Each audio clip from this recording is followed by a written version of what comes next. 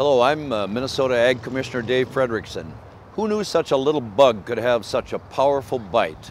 I'm talking about the emerald ash borer, or EAB, that's threatening to kill Minnesota's beautiful ash trees. It's our job at the Minnesota Department of Agriculture to slow its spread, but we need your help. As we approach summer and the camping season, it's important to know that EAB can be transported in firewood. If you head to the lake or up north this summer, please purchase your firewood from a local and reputable dealer and make sure to burn it all.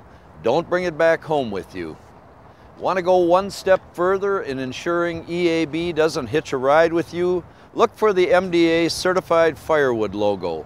This seal ensures that the firewood has been heat treated and doesn't have any bugs lurking under its bark.